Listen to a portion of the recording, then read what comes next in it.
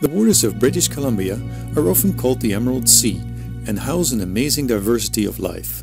Schools of rockfish swim in kelp or hover over anemone forests. It is also home to small colorful sculpins, the odd-looking decorated warbonnet, and the grunt sculpin hopping over the bottom on its fins. One of the most ferocious fish is the lingcod. This one got hold of an adult Chinook salmon. However, its hold on the belly of the salmon doesn't allow the lingcod to eat it, and so, in utter frustration, it spits out a potentially good meal. One of the most emblematic animals in BC waters is the wolf eel. It is not a true eel, but part of the wolffish family. The juvenile ones have beautiful bronze and copper collars, and I found this one out in the open. Not a safe place to be. Suddenly, a copper rockfish shot forward and took off with my model. I normally do not interfere in these situations, but I was so angry with the rockfish for trying to eat my model, so I chased it around until it released the wolf eel. The wolf eel was no worse for wear, but looked a little confused from the whole experience, and I had my model back. Spotted ratfish, related to ancient sharks, can often be seen in shallow depth in summer. This is the same time of year that the elusive six-gill shark ascends from its normal deepwater habitat. Both species have been around for millions of years, and seeing one is a treat for any diver. In autumn, large schools of northern anchovy mingle with the moon jellies still present. Pacific sardines, one of their cousins, swim just below the surface in the mixing layer of salt and fresh water. Not a safe place to be when hunters are around. Californian and Steller sea lions feed on the oily sardines. They herd them into large bowls and then swim through the dense concentration of fish. The panicking sardines try to get away and avoid being eaten, but their activity makes noise and attracts another large mammal. This humpback whale uses the last of the daylight to get his share of the abundance of food.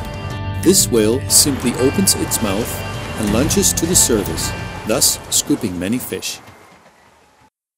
Nudibranchs, or sea snails, are the most colorful ambassadors of the incredible diverse invertebrate life in British Columbia. They come in many shapes and sizes and range from half an inch to more than a foot in length. This giant nudibranch has detected its favorite prey, a tube-dwelling anemone. With its rhinophores, a kind of chemical detectors, it locates the anemone, rears up like a dragon, and then dives with surprising speed towards the anemone. Thus, it gets a nibble of the tentacles. Another strange invertebrate is the swimming anemone. It is aptly named because when it is threatened by its mortal enemy, the leather starfish, it can sting, and if that doesn't help, lift itself from the seafloor and swim to a safer spot.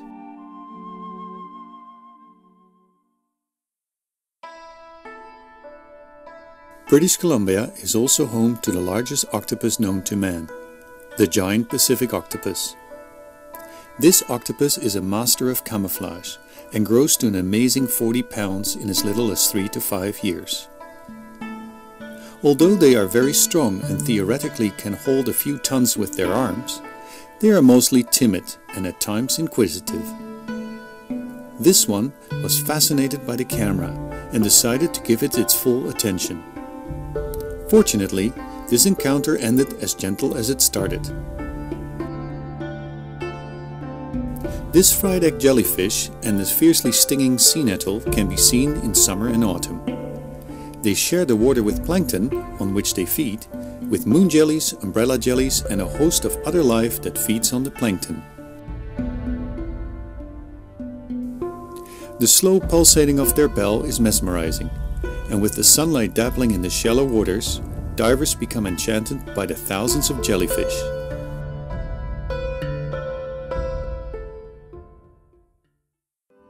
The waters of British Columbia can rival with any ocean in the world for life, diversity and color. And for divers, it is a universe to discover all year round.